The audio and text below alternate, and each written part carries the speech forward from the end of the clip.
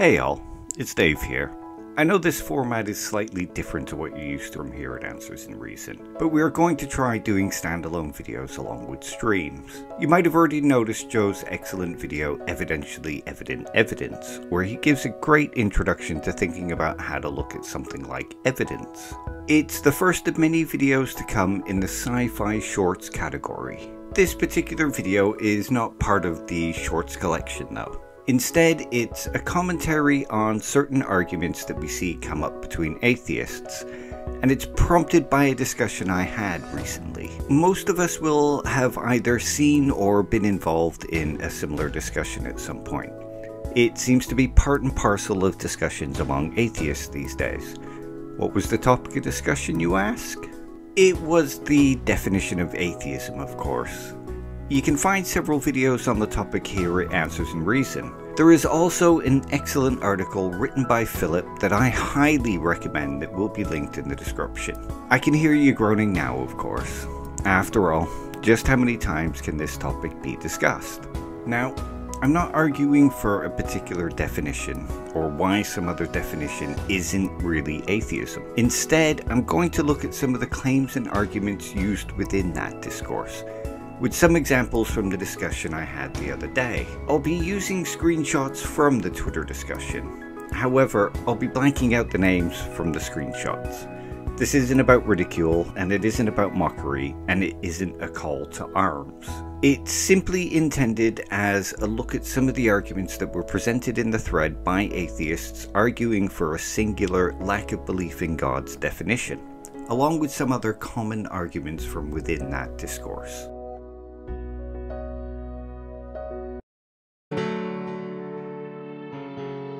So, the best place to start here would be with a little background information. There are many discussions that I could choose from to highlight the discourse within the discourse. However, this video was prompted by the discussion involving me on Twitter, so that's where I'll focus the background information. So, how did the discussion itself come about? Well, it didn't exactly start off as a discussion about the definition of atheism. It actually started out as a very different question. Someone I follow on Twitter posed the question, does atheism make any truth claims? And as can be seen, there is some overlap between the definition of atheism and the question. After all, whether or not atheism makes any truth claims depends upon the definition of atheism being used, and that was the response that I gave in the Twitter thread in question. This answer seemed pretty uncontroversial to me. It's factual in that there are multiple definitions of atheism, and atheism is seen in multiple ways. The answer also made no declaration that any particular definition was the correct one, or that any particular definition was wrong or not atheism. I really should have remembered that I was posting on Twitter though. As always, when the definition of atheism is mentioned, there will always be those that attempt to argue what the term means, even when no particular definitions are mentioned. And of course, the reply to my statement was, form of atheism? Atheism is a lack of belief in gods, that's it. And it's here that the conversation started. And from here that we'll proceed this discussion about the discourse surrounding the definition of atheism. There were others that appeared in my discussion with the person that responded, but this was the only person that responded directly to me. It might be tempting here to also point out that there was nobody defining atheism similarly to belief God does not exist that jumped in and declared that that was the only definition, but I feel that would be slightly unfair, as the account is mostly followed by those that hold to the lack of belief definition. So the results might have been slightly different if the question was posed by a different atheist on Twitter. So, as we can see from the screenshot, the person in this conversation stated that atheism is a lack of belief in gods, and that's it. They're also not the only person that has made this argument, or will make this argument. We've seen this argument from people like Aaron Ra, American Atheists, and Randolph Richardson, as well as many atheists on YouTube, Twitter, Facebook, and the like. It's this claim that is the catalyst behind the usage wars, for want of a better term. Whenever an atheist defines atheism as belief God does not exist, or mentions that atheism has multiple usages, then we will find those that hold to the lack of belief definition, arguing that they are using the term wrong, or that the person doesn't know what atheism is. The same can be said of the opposite too, of course, though there the arguments are a little bit different. It's not generally the argument that the belief God does not exist is the only definition. Instead, it's often that they find the belief God does not exist definition to be a better definition, especially when it comes to philosophical discourse. Arguing that they prefer one definition over another is not the same as arguing that their preferred usage is the only usage. There might be those that argue the belief God does not exist usage is the only correct usage, of course, or the only usage, but I've rarely seen this, and I can't say the same for the opposite. As I already said though, this video is not about arguing for a particular definition, arguing against a particular definition, or anything like that. This video is about discussing the discourse that goes on when arguing that a lack of belief in God's definition is the only definition, or the correct definition, and that those who use other definitions are de facto incorrect. So let's begin with one of the most popular arguments for why it is the only definition.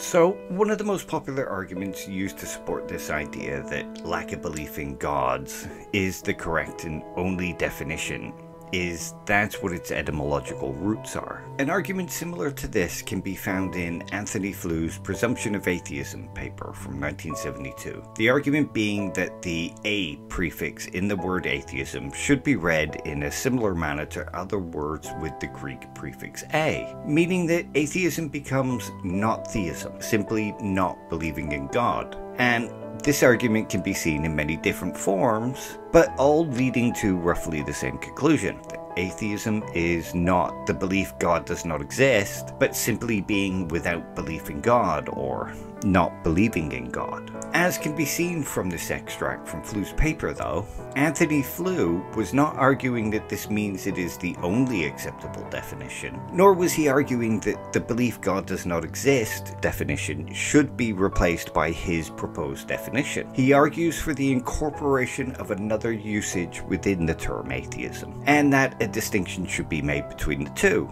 This is very different to what a lot of contemporary atheists are arguing though. They are arguing that the etymology proves that it is the only and correct definition, and that the etymology shows that all other usages are wrong. The problem with this reasoning though is that it's fallacious. It ignores the fluid and dynamic nature of language, and ignores that it is often the case that many words have more than one meaning, with the meaning depending on context, region, paradigm, and more. This can be seen with a word like theory. Most skeptics and atheists will understand that this word has more than one usage. There's the usage that's used in science, and that has a particular meaning, and the common everyday usage, which has a different meaning. There are multiple uses for a word like bright, chip, football, game, and almost any other word that can be thought of. We also rarely ever see skeptics and atheists today arguing for the meaning of skeptic, and how that should be based on its etymological roots. If we look at the etymological roots of the word skeptic, we see that it referred to members of an ancient Greek school. This means that if we were to define the word skeptic according to its etymological roots, and argue that this is the only correct usage, then most people calling themselves skeptics would have to stop using that term to describe themselves. However, that doesn't seem to happen. It appears that in this case, skeptics and atheists are more than happy to adopt a more modern usage and declare that more modern usage to be acceptable. So, as we can see, the etymological argument for a singular usage of atheism fails. It's fallacious. It's an etymological fallacy, and it's based on a misunderstanding of the way language evolves and changes. It's also applied with inconsistent reasoning, where one word should be held according to its etymological roots, but with others it's acceptable to use the more modern meaning and ignore the etymological roots. Another argument that's been used to argue for this idea that there is only one definition for the word atheism is that language changes. That while the word might have been defined as belief God does not exist at one time, it's now used in terms of a lack of belief in gods. This part of the argument is something I can actually kind of agree with. I agree with the argument that language changes, and that the meaning of words is fluid and dynamic. However, this argument goes a little bit further than that, which is where the error comes in. When the argument is made, it makes this erroneous assumption that when a word takes on a new meaning, then this new meaning supersedes and replaces whatever previous definition the word has. This is false, of course. It's just not how language works. If we consider it in terms of dynamics, we can see why this does not and would never work. So imagine that a word like pop refers to a particular type of noise, like the opening of a champagne bottle, or the sound a balloon makes when it bursts. This is the way the word is used in general in society. When someone says a champagne bottle makes a pop sound when it opens, or says a balloon makes a pop sound when poked with a pin, they generally know it refers to this particular type of noise. Now, imagine that somewhere within that larger society, a group begins to use the word pop to refer to a general kind of fizzy drink, but the rest of society tends to use the word soda to refer to that same general kind of fizzy drink. Imagine that it's just a small group of friends to begin with. Is it at this point that the previous use of the word pop becomes nullified, and this new version replaces the definition? If it's not at this point, then is it when it grows to an entire town? Or is it when the use grows to an entire county? At what point does the usage grow large enough to replace the previous usage? If it's simply when the new usage grows to a point where it is used by the majority of people, then there's some questions that we must raise. How do we know when the new usage is being used by the majority of people? After all, the world's a pretty large place, and the English-speaking community is greater than just our locale. At what point can we say that it is the majority of people using it this way, rather than simply the majority of people that we interact with using it this way? Another question that we can raise is one that's kind of related to the last one. If it's majority usage that determines whether or not a word is being used correctly, then how exactly does language evolve? After all, those using the word in a different way to the majority would simply be wrong for using it in this non-standard way, wouldn't they? If the majority usage is what determines a word to be correct, and the majority usage overrides all other usages, then those using it in a way other than the majority usage would simply be wrong. It seems self-defeating to argue that language evolves, and that the way the majority of people use a word is what defines how the word is used. The most important question to be asked here, though, of course, is why the word atheist works in a way that goes against the conventions of language. If, after all, other words evolve and new usages are gained but do not eradicate old usages, then why does the word atheist work in a way that is counter to this? Why is special privilege given to the word atheism that is not given to any other word that exists in the English language? Any reasoning behind this exception for the word atheism is just fallacious. After all, it's a trivial matter to show that new usages do not replace older usages, but add to the way the word is used. We simply have to look at the way the majority of words are used, at dictionaries, at the way semantics works, and at something like the philosophy of language. All of these things show the complicated nature of language. It's also a pretty trivial matter to show that the word atheism has several usages. Again, we just need to look at the way multiple dictionaries give multiple definitions of words, and the way it's used philosophically, the way it's used colloquially, and the way various atheists use the word. After all, not all atheists define it as a lack of belief in gods, or belief God does not exist. There exists many idiosyncratic definitions among atheists, who usually use an argument similar to words having no inherent meaning and how they get their meaning from usage. So it seems that the argument that language changes and evolves gives no support to the claim that atheism is a lack of belief in gods and nothing more. There's nothing in this argument that gives credence to the idea of a singular definition of atheism, or that other usages are incorrect. It does, however, support the argument that a lack of belief in gods is one of the usages and definitions of atheism. And this can also be supported by the fact that it has entered into contemporary dictionaries as one of the definitions of atheism. And we can even find it in some of the modern philosophical dictionaries and philosophical encyclopedias.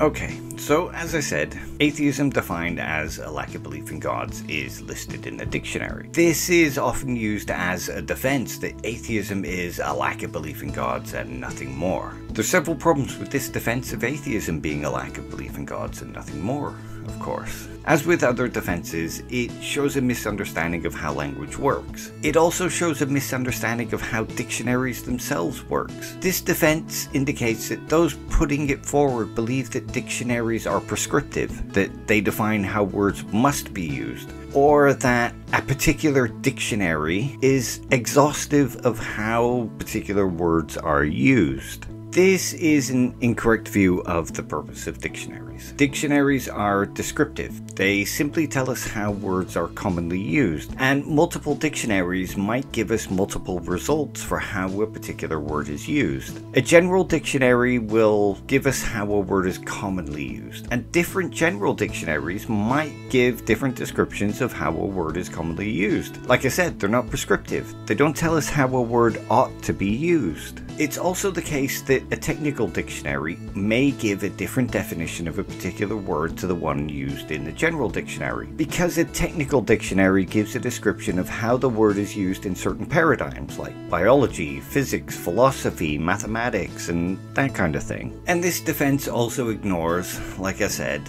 the fact that multiple general-purpose dictionaries define the word atheism in multiple ways. So not only can we find multiple usages for the word atheist in some dictionaries, we also find different usages in different dictionaries. Because of the nature of how language works, we would also find that as we go back each year, the definition given in the dictionary that we use might be different to the definition given in the contemporary dictionary. So if we are to accept the argument that a particular definition for a particular word in a particular dictionary tells us how a word must be used, and that particular definition for that particular word in that particular dictionary is the singular correct definition, then we've got some questions that we have to ask. First, in the case of competing definitions from different dictionaries, how do we know which particular dictionary is the correct one? And if dictionaries define how a word must be used, then are contemporary dictionaries all incorrect and older dictionaries the correct definitions? Should we all return to older definitions? Does this also mean that we should read older texts in line with newer usages? After all, those older usages are no longer correct. And of course, the most important question, is this line of defense also not counter to the defense that language evolves? After all, if dictionaries define how a word must be used, then language can never evolve in the sense that old words take on new meaning. So once again, we see that another common defense does nothing to support this argument that atheism is a lack of belief in gods and nothing more. Instead, what we find is that it gives legitimacy for the lack of belief in God's usage. Another popular argument used to defend the idea that atheism is a lack of belief in gods and nothing more is the idea that atheists get to define what atheism is. This argument also comes in another form, which is the argument that it is generally accepted to use the speaker's definition when understanding it. There's problems with both of these arguments, of course, as can be seen by the claim that atheism is a lack of belief in gods and nothing more. So let's take a look at the first form of this argument first, that atheists get to define what atheism is. If we consider this idea, then it immediately makes the argument that atheism is a lack of belief in gods and nothing more a void argument, for there are multiple atheists that define atheism in multiple ways. This entry for atheism in the Routledge Encyclopedia of Philosophy was written by William Rowe. It defines atheism as those who affirm the non-existence of God.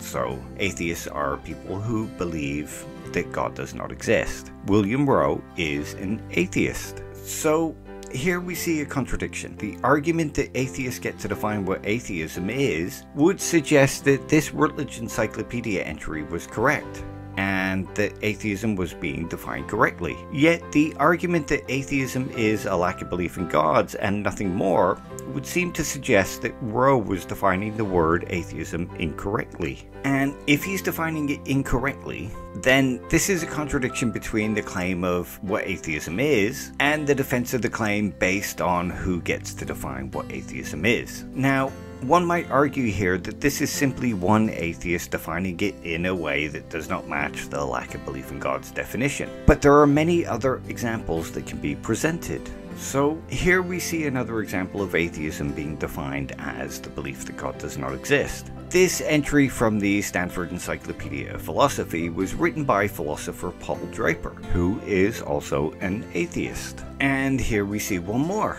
Here we see the same definition being proposed by C.M. Lorkowski in his paper Atheism. C.M. Lorkowski, too, is an atheist. We will also come across plenty of atheists on Twitter using the definition belief God does not exist. We only have to look to the superb Real Atheology and the superb Emerson Green and the superb Ben Watkins to find examples of atheists using it in this way. So if we are to accept this defense that atheists get to define what atheism is, then those arguing that atheism is a lack of belief in gods and nothing else must concede that there are multiple usages of atheism. If those arguing that atheism is a lack of belief in gods and nothing else insist that atheists using the belief God does not exist definition are using the word incorrectly, then they must concede that the atheists get to define what atheism is defense doesn't hold any weight, and this defense must be dropped. The same counter-arguments hold true for the other form of this argument, that we should ask the individual what definition they are using. For if it's the case that we should ask the speaker what definition they are using, then this immediately concedes that there is more than one definition of atheism that can be used. It also shows that the claim that atheism is a lack of belief in gods and nothing else is false. For if this is all that atheism is, then it would not be generally accepted to use the speaker's definition when understanding what atheism is. It would be the case that if atheism is a lack of belief in gods and nothing else, then it wouldn't be generally accepted to use the speaker's definition, for any definition that deviates from the lack of belief in gods would be an unacceptable definition. Both claims counter each other. This means that this argument fails to defend the idea that atheism is a lack of belief in gods and nothing else. Like all the other arguments presented, they contain contradictions and they counter each other. For us to accept one argument, we must dismiss the other, and vice versa. Like all other arguments made for atheism being a lack of belief in gods and nothing else, these arguments simply show that there are multiple accepted and acceptable usages of the word atheism.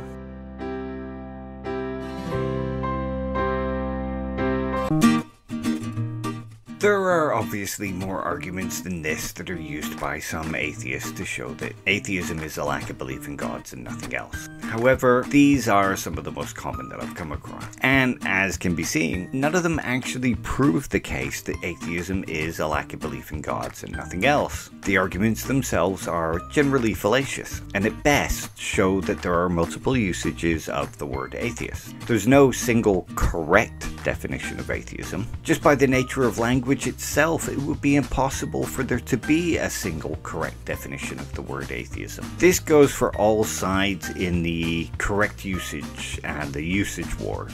Some of us may prefer one usage over another, and others prefer a different usage. We may even have reasons for preferring that usage over the other. However, our preferences do not validate the declaration that there is only a singular acceptable definition of atheism, and that all other definitions are simply incorrect. It's often the case that we hear atheists claiming that atheism has no dogma, and that atheists are free thinkers and free from the dogma of religion. Yet this argument that atheism is a lack of belief in gods and nothing else is dogmatic thinking in and of itself. As we've seen, it's a pretty trivial matter to show that the word atheist is used in multiple ways. It can be seen being used in multiple ways in various encyclopedias, it can be seen being used in a different way in philosophical texts, and various dictionaries give multiple different definitions for the word.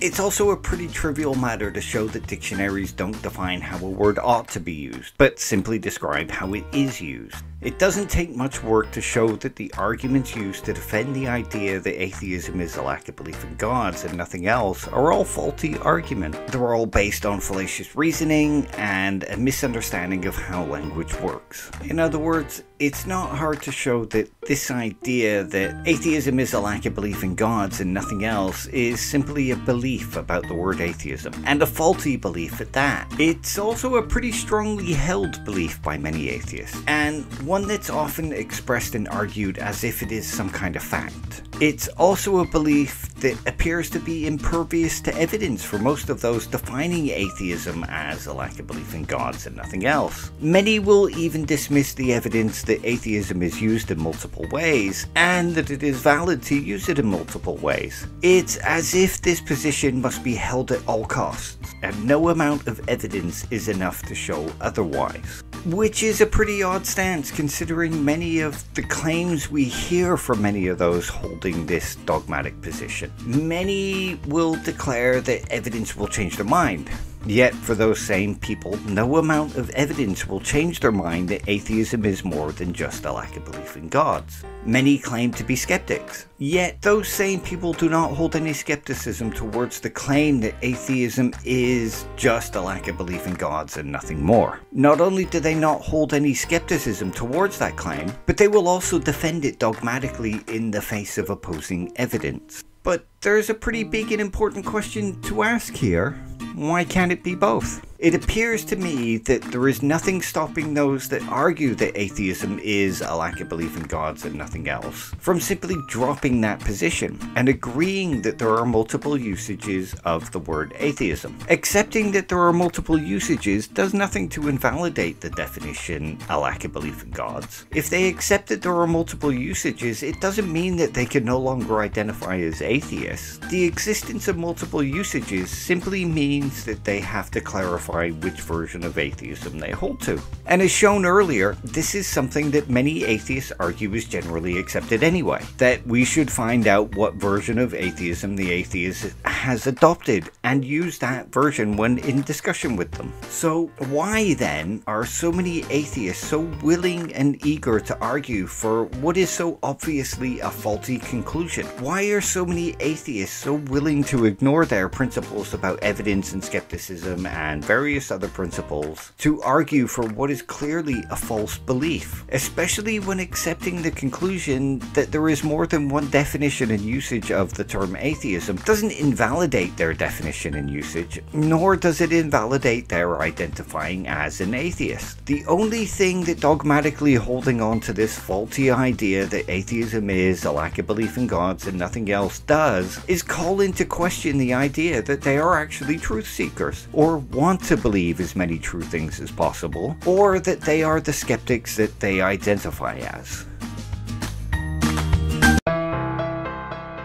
There's so much more that can be said about the usage wars, of course, but this video is long enough as it is.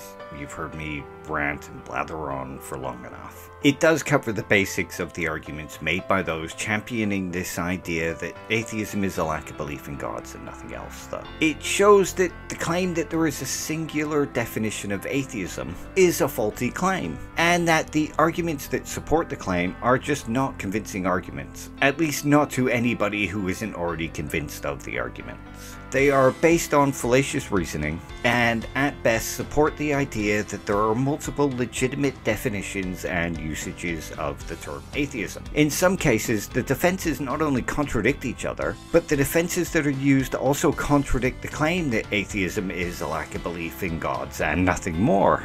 We've also seen that those arguing for the single usage, and arguing that other usages are simply incorrect, are doing so dogmatically. This doesn't apply to all making this argument, of course. For those who may be arguing it because they have picked up the argument from people like Aaron Ra, Matt Dillahunty, the ACA, the American Atheists, Randolph Richardson, and other popular atheist names. Or they may simply have picked up the argument from their interactions with other online atheists. Those making the argument based on those kind of interactions can't be accused of being dogmatic. They are, at best, misinformed.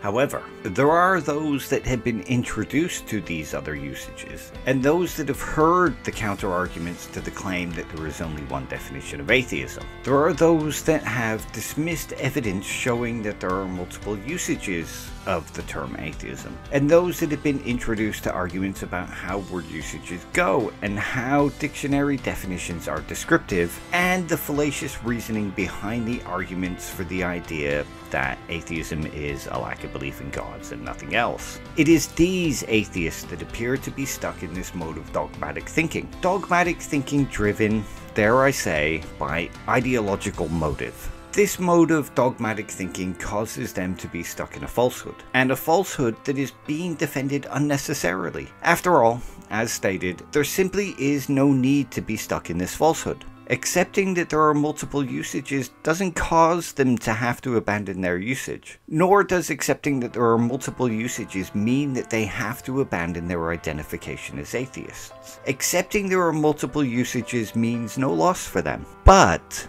sticking to their guns in this drive to enforce a singular usage does mean a loss for atheists in general. This drive to enforce a singular usage means that atheists argue with each other unnecessarily, with the lack of belief in gods and nothing else group attempting to erase the identities of those who use a different usage. A usage that's well established in philosophy, and a usage that comes with plenty of counter-apologetics and philosophical arguments that establish good reasons for believing that God does not exist, which is another harm that enforcing a singular usage brings with it. Shunning the idea that belief God does not exist is a valid form of atheism, and dismissing it as a part of atheism, turns people away from looking at this wealth of argumentation. It causes atheism to be stuck in a revolving door of catchphrases like "prove your God," "where's the evidence," "you have no evidence," rather than equipping them with a rich arsenal of counter-arguments designed to take on the best of the theist side. It reduces atheism to what is essentially a caricature of itself. This drive to enforce a singular usage also causes another harm. This need to envelope all other identities, such as the agnostic and the apatheist, actually causes those who identify as these things to turn away from atheists and to dismiss atheist activism. This causes harm because these people may full well support what atheist activists are trying to achieve. We can't really normalize atheism by forcing people to identify with us. All we can do is harm atheist activism by forcing people to identify with us. Do you want to be forced to identify as an agnostic if you fit the bill of philosophical agnosticism? How would you feel if somebody tried to force an identity other than what you identify as onto you? Just ask yourself that question. So, all I can suggest to those attempting to enforce this singular usage is to stop and think about it. Stop and think about your reasons for doing it, and stop and think about the arguments that you're making. Consider why you feel the need to hold on to a falsehood, especially when accepting the truth makes no difference to your usage and identity. Is behaving irrationally, thinking unreasonably, behaving dogmatically, and causing harm to atheism and atheist activism worth enforcing this singular usage? Thanks for listening, guys.